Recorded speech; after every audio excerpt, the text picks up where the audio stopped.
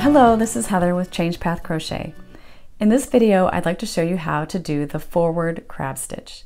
Now, the crab stitch is also known as reverse single crochet because when you crochet backwards, basically, with a single crochet stitch, you get this wraparound effect that creates a nice border. But sometimes when you're crocheting in reverse like that, it's hard to keep your tension. It's kind of awkward to crochet backwards, and so I wanted to show you a trick that you can use to crochet the crab stitch in a forward direction. So let me show you how to do that. So whatever stitch you're using, you just want to chain one and turn. And it's like single crochet but with one extra step. So I'm going to insert my hook and pull up a loop.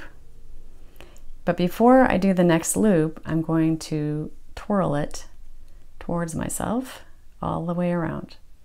Okay, so let me show you that again.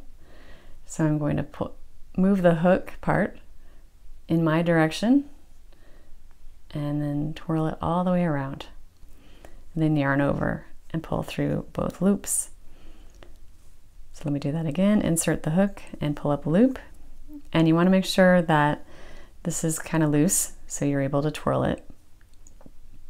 So I'm going to twirl towards myself all the way around, yarn over, and pull through two loops. Insert the hook and pull up a loop, twirl, yarn over, and pull through two. And then you just keep doing that.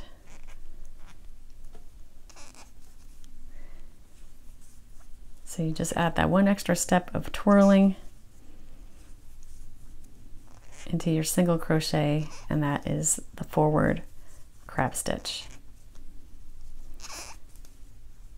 And you get the same wraparound effect, just like the crab stitch. So you can see how it's wrapped all around. Same thing, and let me show you side by side. It's like mirror image. This is the crab stitch crocheted backwards, and this is the forward crab stitch crocheted forward. And you can see even side by side, this crab stitch, it looks a little more wonky.